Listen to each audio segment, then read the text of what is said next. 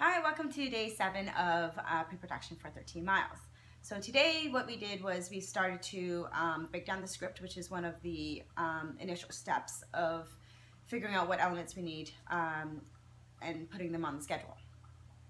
And then from that, what we do is we'll figure out, for example, we have a certain number of scenes that need to be filmed inside of a house. So how many days do we need to film in that house? And that's going to help us figure out what to ask for when we go looking for a house, when we go looking for our bakery, when we go looking for other locations that are going to appear in the story.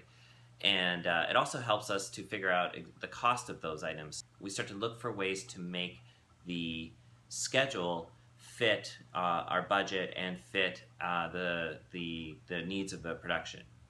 So we had mentioned that we were going to the Okanagan on Thursday or Friday. Unfortunately, something had come up and we had to push our Okanagan trip to Saturday. So on Saturday we will have various clips on different locations that we will be looking at.